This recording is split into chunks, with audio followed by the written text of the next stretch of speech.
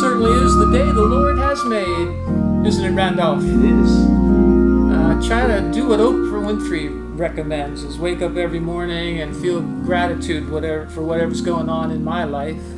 I think Oprah made a great suggestion there. Shout out to Oprah, in case you're watching. Folks, today we have Randolph Carter playing a 1966 Hammond B-3. And this is one, like the one behind him, that we had to take the keyboards out to remove the foam. Now, you might notice the certified foam-free sticker on this organ. And Randolph, tell us a little bit about, or tell our viewers a little bit about this necessity of removing the foam from the organ. Well, it's a must.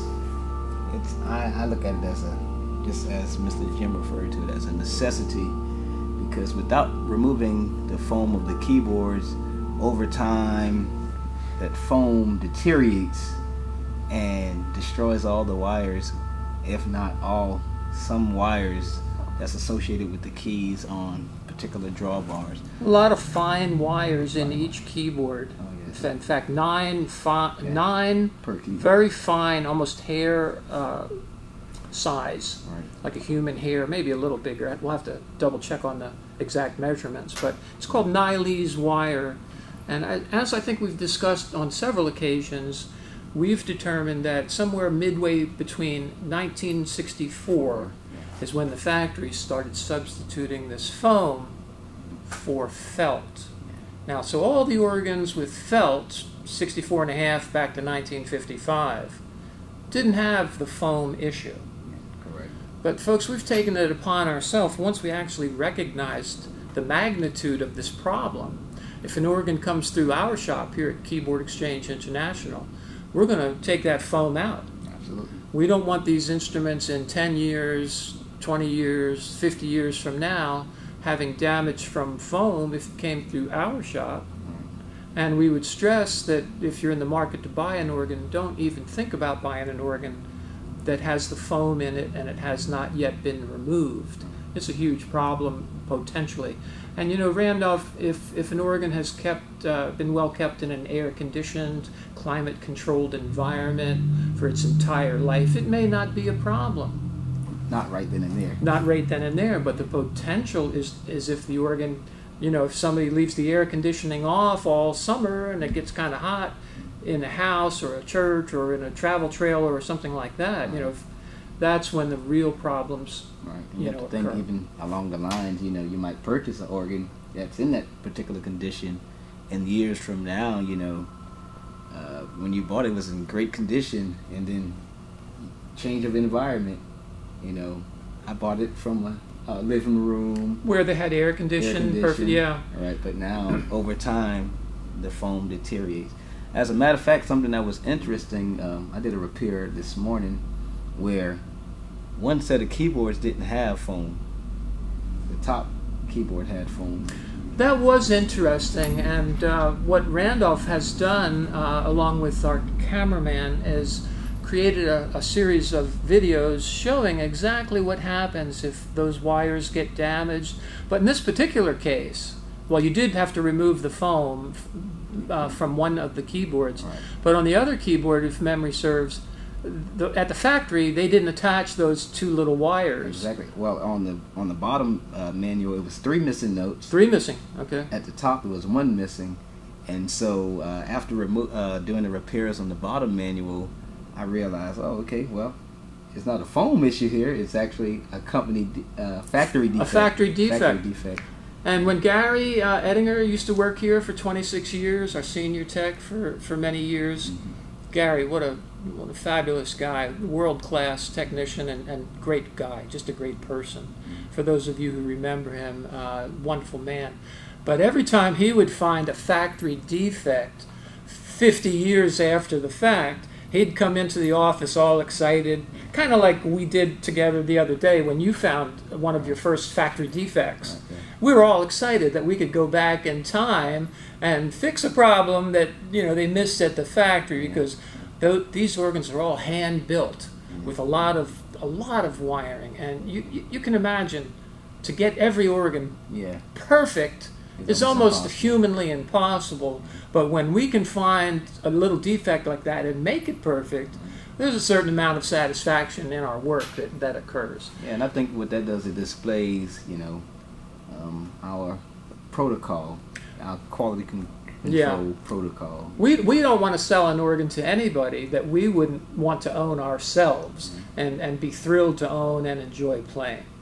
So right after this video ends, we're going to kind of tag the video of the repair work that Randolph did. But how about giving us a little more of "This is the Day the Lord Has Made" for our listeners to enjoy? I love that song when you play it. It lifts my spirits, and we hope it'll lift your spirits as well. Mr. Randolph Carter playing "This is the Day the Lord Has Made," often within a medley of "He Has Made Me Glad."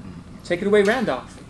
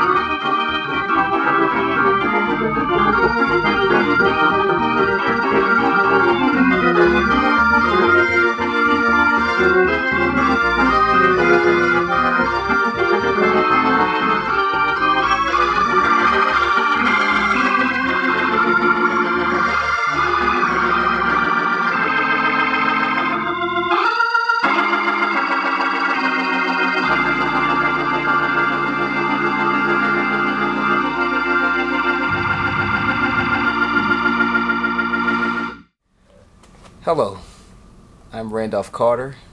I'm actually in the workshop of Keyboard Exchange International here in sunny Sanford, Florida. Today I'm going to be doing a repair on the keyboards.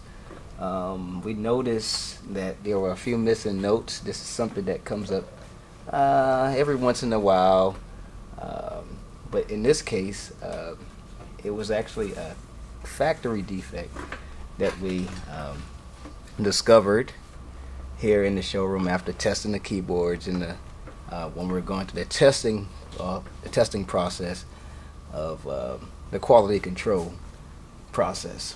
And what we noticed was that one note was missing on a particular drawbar, and we said, we have to break it apart because we want every instrument to be 100% if possible.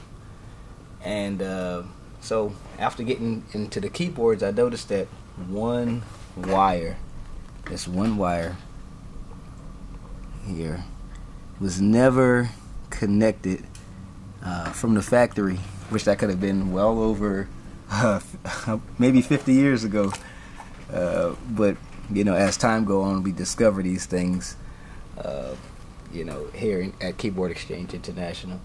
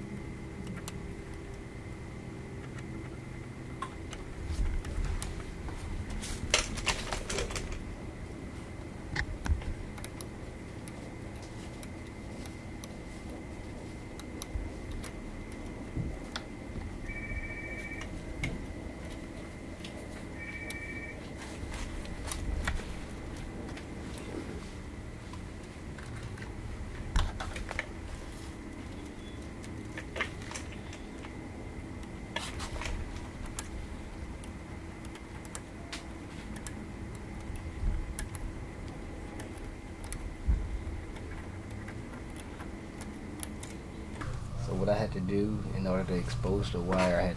I used a little sandpaper, just remove some of the insulation right at the tip there. That way, when I go to solder, I can go ahead and put a little solder there and just be ready to go forward with that.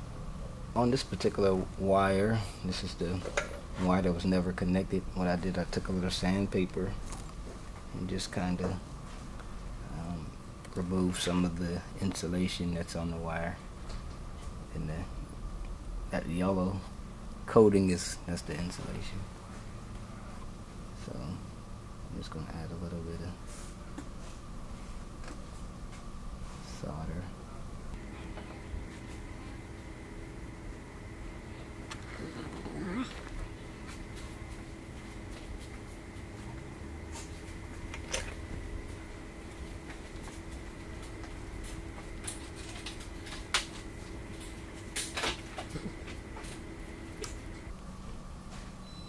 So it has some on there. You can see. And so what I also do is put some solder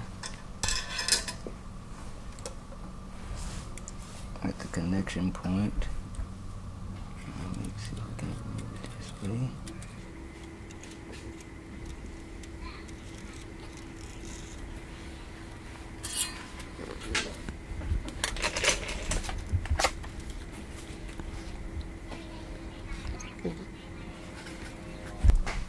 So now it has a little solder at the contact point there.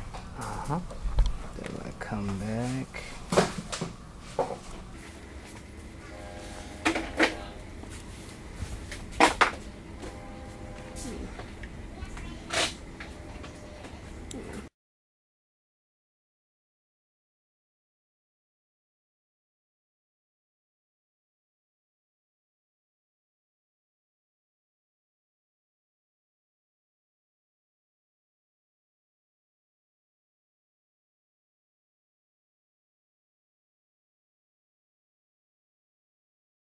so just an overview of what took place. I stripped the key contact, add a little solder, soldered it, and that's the repair.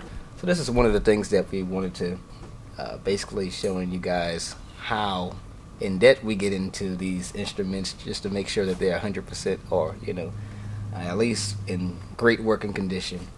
So signing off for now. Hope you're having a wonderful and blessed day. God bless.